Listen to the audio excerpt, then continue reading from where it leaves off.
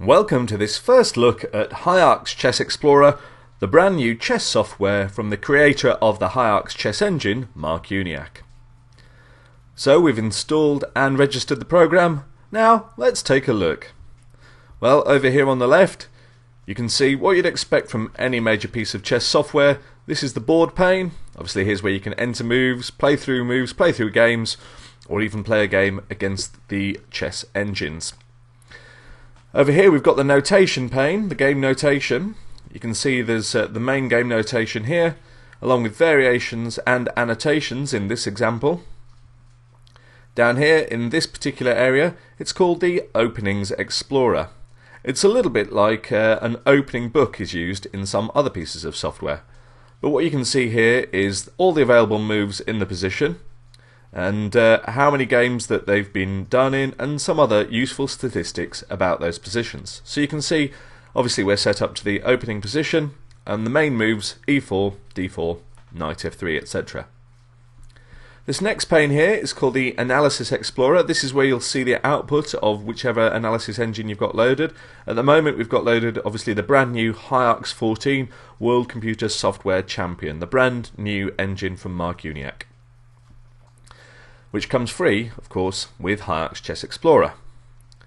And finally down here at the bottom we've got the Games Explorer. This is where you get to see all the games in a particularly selected database. You can select the games, play through them, and when you scroll down you can see just how many games we can have. Nearly 1,000 games in this particular database, but you can have more than that depending on your database.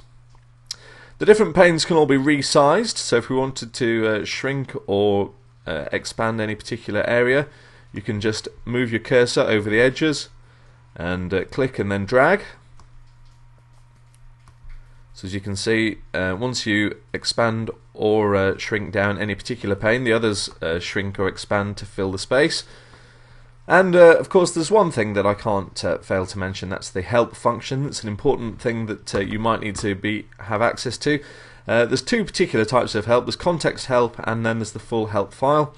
If you just want to help about a particular area, say you're looking here in the Games Explorer and you want a specific bit of help, go up to the Help menu, click on Context Help, and this will open the help window for the Games Explorer, so the bit that you were looking at when you asked for the help. You can also get the main bit of help by going up to the Help menu, clicking HIARCS Chess Explorer Help, and you'll see this opens the main HIARCS Chess Explorer Help manual. Lots and lots of information. So if you can't find the information in the context help, then everything you could possibly need to know is here in the main HIARCS Chess Explorer help. So there you go. That should give you a little bit of an idea about the user interface of the brand new HIARCS Chess Explorer.